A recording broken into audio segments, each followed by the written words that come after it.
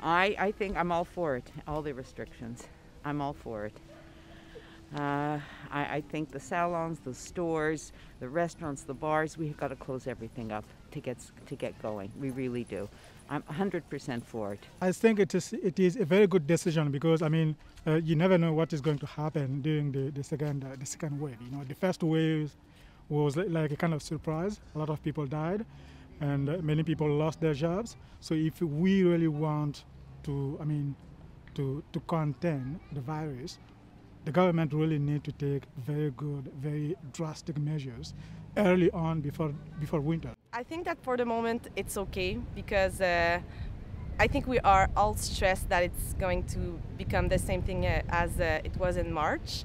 So for now, with the temperature outside, I think it's nice that we can go to like stores and do a little bit of something during the weekends, but for now I think it's okay. Yeah. I think it's justified because phase 2 is apparently coming back, and we see what's going on in the state.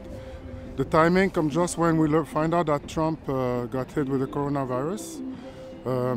How it affected my life is that I have to work from home now, which is okay. At first I was not too happy about it, but now I got used to it, so it's going to be hard to go back to work on a regular basis. And today what I see here, a big difference from last week.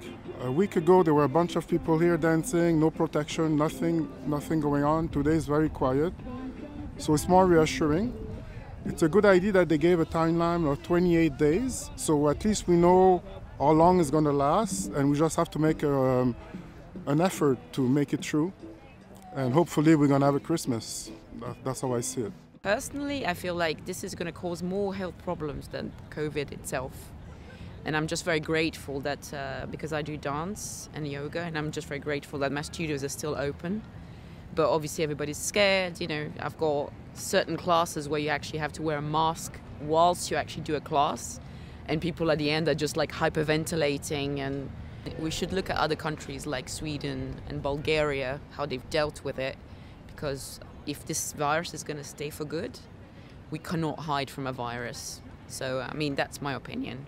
And I just hope that people look after each other. You know, I hope I was going to see my mum this month for Thanksgiving. I was supposed to spend Halloween with my nephews, and now I can't do it. So